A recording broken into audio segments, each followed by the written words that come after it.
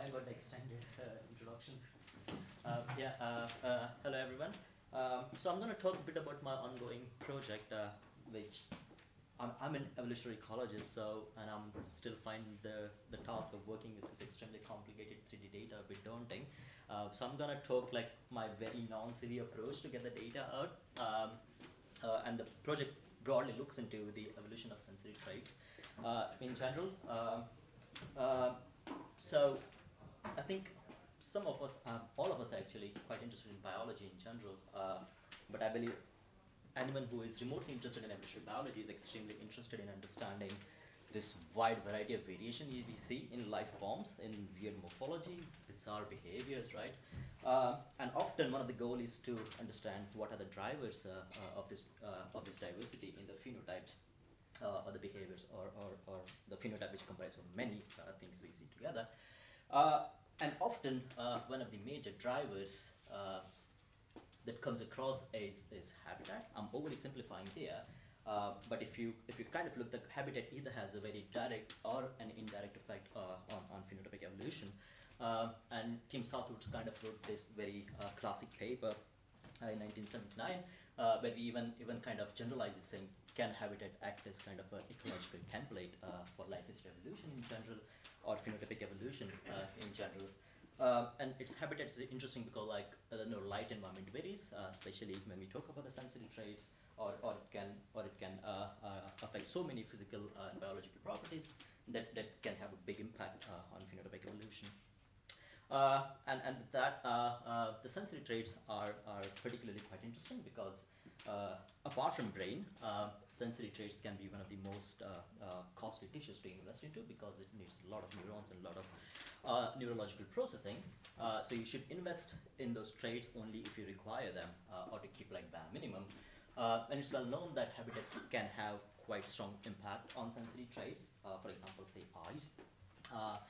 But sensory traits can also can restrict what habitat you find in, but I think disentangling those causation is quite difficult. And this was this really nice study that came out recently, which kind of tracked these birds by putting tags on them, and they were looking into where they go, where they don't go. And they actually found quite a strong correlation between eye size and where the species actually feed and breed. So we wanted to extend this sort of this hypothesis, which have been tested quite often in vertebrates actually, and there is a good correlation between habitat and eye size, but we don't know much about what's happening in insects especially. Dialectivity, that is whether you are a day flyer, night flyer, or you're a crepuscular, can have really big impact on your eye anatomy. For example, say in insects, you can have this, I'm very simplifying again this, but you can have, say, the night flies have this superposition type of eyes, and the day flies have opposition type of eyes. I'm not going exactly into what anatomy does there. But within this diurnal lineages, species can, if we can say broadly, many of them you can find in open or closed habitats. And if we kind of extend this vertebrate hypothesis to the invertebrates, then you could say the species occurring in closed or forest environments should have more large eyes, while those in the open environment should have smaller eyes. And we wanted to test it using butterflies as the models. And until now, I think we have heard how complicated the data can be, especially with the 3D data, and we saw with the skulls that 3D complex 3D shapes, and it's quite a challenge to kind of quantify the exact phenotypic diversity, right? And I think with the eyes as well, it's kind of complicated because these are not very flat kind of structures. They are a bit concave. And people have been coming up with various ways to kind of quantify the exact shape of the eyes, and it gets even more complicated because the insects especially have this facets, right? Individual ommatidia, which act as this light capturing device, and that adds another added complication because you need to get really high resolution, like synchrotron level images to actually capture that facet number and to quantify that. So we have a lot of there are a lot of challenges in actually capturing the actual phenotypic diversity.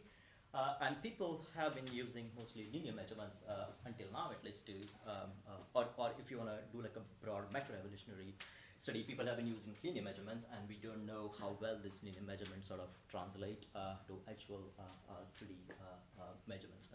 For example, this is like a very old paper in butterflies. This is like a very recent one in fireflies, and of course Drosophila, where they also used more 2D based images to quantify investment in eyes or sensory traits in general. So the goal of this project is to kind of look into more tempo and drivers of evolution of eye size using phylogenetic comparative methods. But to do that, I need the actual numbers to actually run the analysis, right? So I was confident about this part, but I wasn't confident about that part. So it was kind of a big hole in the middle, which I wanted to transition from here to there, and that was quite challenging. So we adopted, we thought we would do microCT scanning of these butterflies to actually capture the entire 3D surface area of the eyes. So we focusing on European butterflies because it's much easier to get the data on, and we can do also because it's a lot of ecology we know of, and we can use them to actually see if they predict eye size now. I believe we got a good representation across 5 different families, and also there's a good depth in terms of the evolutionary history they comprise of. And we use all museum specimens to do this. And then, as I said before, I use microCT scanning to actually capture the data. So we have 59 species and around 470 individuals. I do no post-processing processing of the tissue whatsoever, so these are basically dried specimens. And then, as you can see here, we put them directly on the scanner and get the scans. The problem is with the needle. You can see it's like right here, right, and it creates like so much of noise when you actually want to get the data out. So it's not a very clean data as well. But then with the museum specimens, we can't do anything with them. So you got to have that thing, or else you are going to destroy the specimen. And for each of the individual, we got like a high resolution head scan, around like 6 to 8 microns, and we also have the whole body scans for each of these individuals. And whenever possible, we try to get like 4 males and 4 females for each of these species, so we can also look at a bit of the sexual dimorphism. So yeah, so this was a lot to work with. But anyway, so this is my very non-CV pipeline, and I hope I'll get some ideas on what to do after this workshop, hopefully. Anyway, so we get the scan. This is how the raw scan looks like in either X, Y, Z plane. So now this is the tricky part, because I want to get my the cornea, or the outer eye surface area out, right? And there is no way I can only segment out the cornea. So what I need to do is I kind of segment the whole head out, because the density is more or less similar with these tissues because they are all dried, so I don't get good enough contrast. So if I use, say, a simple threshold, then I just segment the whole head out. And then what I do is I place this sort of landmarks. So these are not like homologous landmarks, whatever. I just need to define the boundary of what eye looks like. I do that, and then the program, I use a 3D slicer, and the slicer morphosis plugin. It kind of cuts out this part, so I kind of get this replica of what the eye surface area looks like, right? So it's kind of a bit roundabout way to get it. And then I was trying out with some things. For example, I talk a bit about biomechanics, I want to use it. But then anyways, so all of this process took like almost more than 1 year, and I had to be a postdoc, so panic was there that I need to get my data out and do something. So it's like, okay, I had some help for analyzing this data out, so it's like, right, just wanted to get the numbers out so that I have something to do, and then I could play around with more CV methods after that.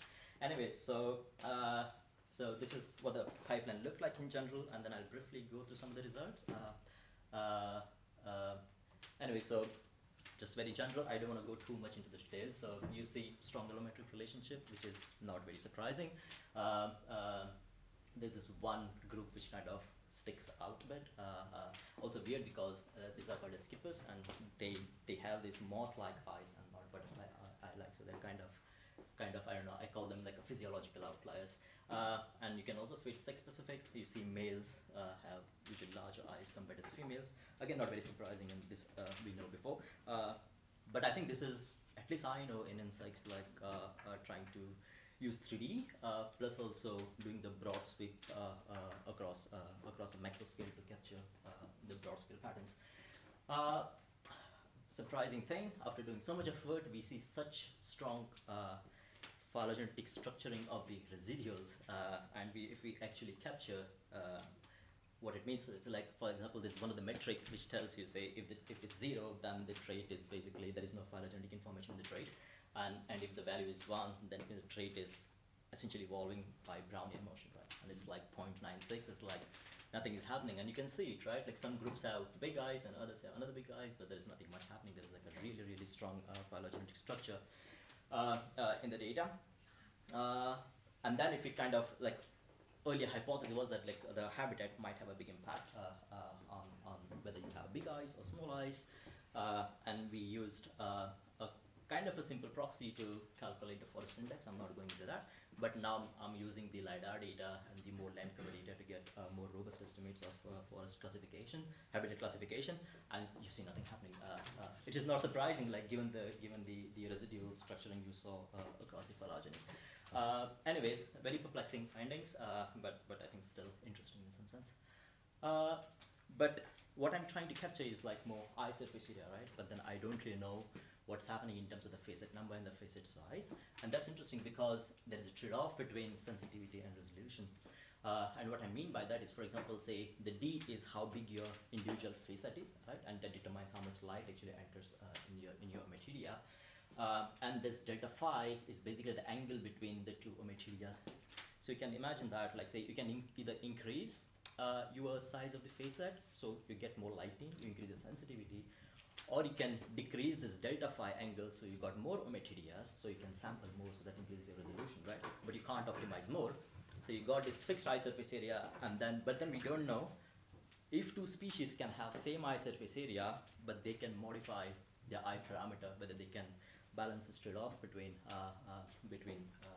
the facet size and number of facets. So I think that will be really cool.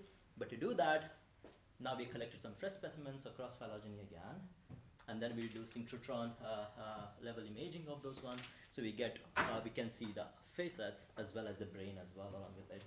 So yeah, a lot more challenges again for the segmenting the data out and calculating everything. So yeah, this is what probably this year we'll try to get those scans out and then see what it looks like later. So anyway, so this is kind of my vague idea on what I can do after talking with Maurice and a bunch of other people. Perhaps people have told me that this might be actually a good way, or at least I want to try and then see if we could try and automatize my measurements.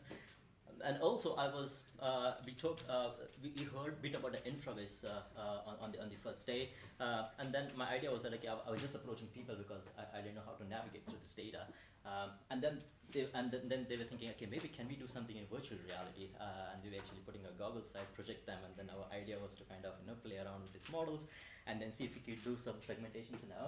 We have got like very basic. It doesn't do anything. I hope this video plays. Let's see if it does. But this is like a second screen. Can you help me more, please? You just gotta move it over. Should I press play? Yeah, you can play. So this is very bad. This is like a very bad prototype we have. But I hope this. I don't know if it's gonna do anything. This is like a fun project we are running in the background. So you can see we are kind of seeing this whole butterfly model through the virtual reality glasses, and that blob you see is kind of an eraser. So whatever is inside that blob, like if you press the button, then it kind of takes it away. So then the idea was like, if you have a model, and then if you want to just say segment the head out, then it will be as easy, just like make this cut, take this away, and then you would have that's my sci-fi-ish idea. But it seems like it does something of that. So maybe we'll be able to refine it at some point, and it may actually work. It may not work. I don't know. It's just running in the background as like a hobby project. So hopefully something comes out of it. Anyways, yeah, that's it. Yeah, thanks very much for listening. Happy to.